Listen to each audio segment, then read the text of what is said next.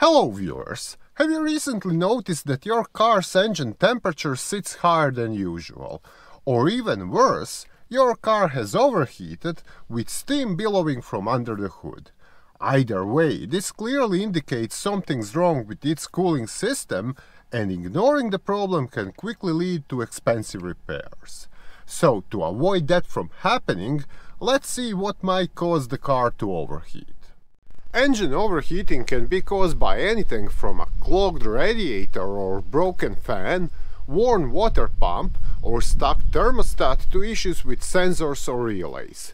But it can also be something as simple as low coolant level or a bad expansion tank cap. So let's go through each of these in no particular order. The first thing you want to check when the car is running hot is the coolant level. If there isn't enough of it, it won't be able to sufficiently cool down the engine. In most vehicles, there is a coolant tank with min and max markings on its side, and you want the level to be between the two. If it's below minimum, you should top it up with a 50-50 mixture of coolant and distilled water. And of course, keep an eye on the coolant's level in the following weeks. If it drops again, there is a leak somewhere you'll have to trace down and fix.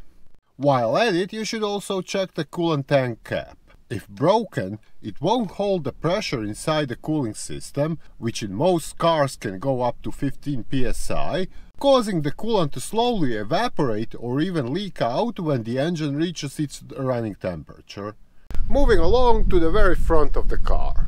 Here you'll find a radiator whose job is to cool down the hot coolant coming from the engine. What can happen here is that the radiator's surface gets covered with dirt, or that these thin metal cooling fins break off, which reduces its cooling capacity. The same goes if the radiator is clogged from the inside, which usually happens when tap water is used instead of coolant, as it has lots of lime. Next, sitting behind the radiator is the fan, which provides additional airflow when the vehicle is stationary or moving slowly.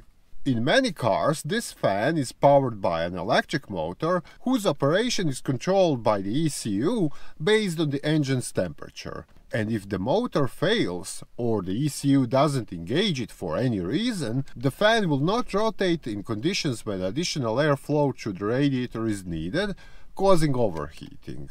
Some vehicles, however, have a fan powered directly by the engine through a so-called viscose coupling, which is filled with oil, and if it leaks out, the fan will not kick in when it should, with predictable consequences. Then we have another vital component of the car's cooling system, the water pump. Its job is to circulate the coolant between the engine and radiator, but if the pump fails, in most cases these fins wear out or even fall apart, especially if they are made out of plastic, there won't be sufficient flow to cool down the engine, which might be most prominent under hard loads, such as when driving on a highway or towing a trailer.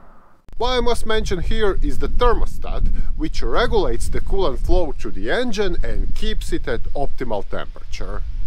Despite generally being simple in design, thermostats can get stuck or partially stuck in a certain position, which prevents them from performing their job. If it's stuck open, the engine will struggle to reach its operating temperature, and you might notice your car's gas mileage is down. It's far more dangerous, however, if the thermostat remains stuck in a closed position, as this prevents the coolant flow and causes the engine to overheat quickly regardless of driving condition. Now, as I mentioned earlier, the car's ECU relies on coolant temperature sensors readings to assess the engine's temperature and trigger the cooling fan when needed.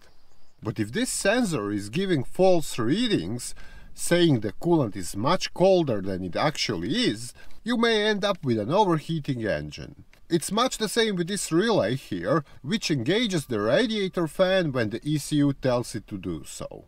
Lastly, I must point out that your car might be running hot or even overheat simply because you're pushing it too hard. For instance, maybe you fully loaded its trunk, hitched up a trailer, and are trying to scale a long uphill climb while driving fast. This can put too much strain on the engine and consequently its cooling system, which simply can't cope with all that excess heat. So in such situations, my advice would be to ease off the throttle and, in the future, consider not loading up your car with so much luggage. With the cooling system having so many components, determining which one is to blame for engine overheating might not be an easy job. Sure, checking the coolant level is easy, but everything else might require deeper analysis. What I suggest here is to observe closely what happens with the car's running temperature while driving. If the temperature only goes up while driving slowly or sitting in a traffic jam, but remains within acceptable range when driving at speed, it's most likely that the fan is not kicking in for some reason. You can easily check this by leaving your car to idle with the hood up. When the temperature gauge reaches the upper portion of its scale, the fan should start spinning. If it doesn't, I suggest checking the video on how to diagnose a broken radiator fan we have here on this channel.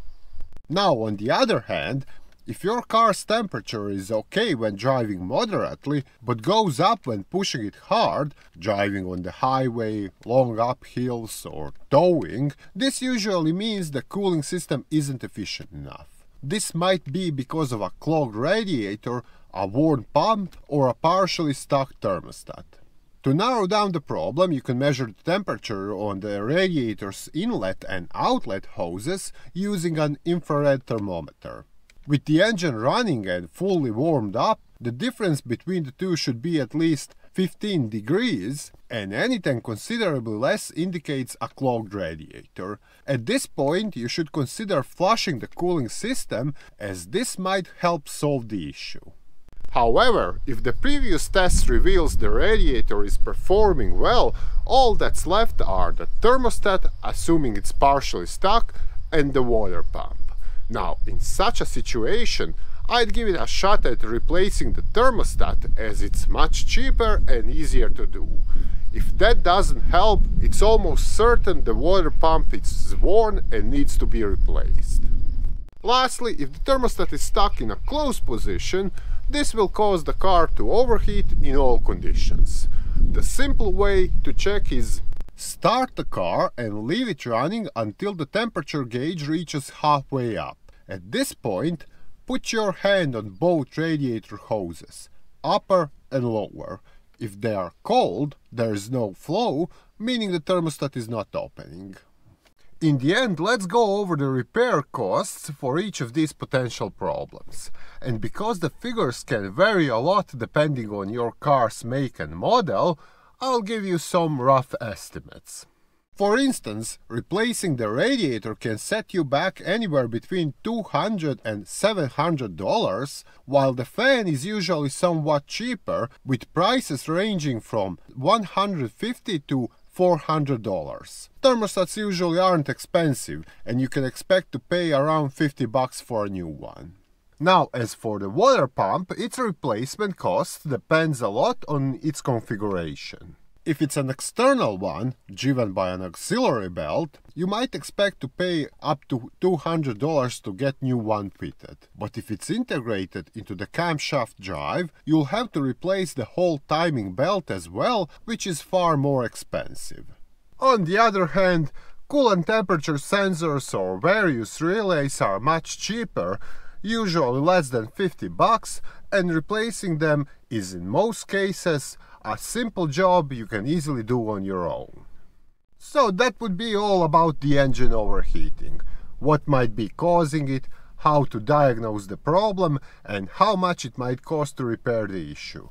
I hope this video was helpful, and if so, don't forget to hit that like button and share it with your friends.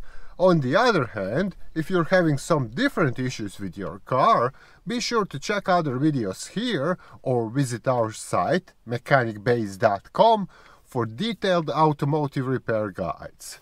Bye!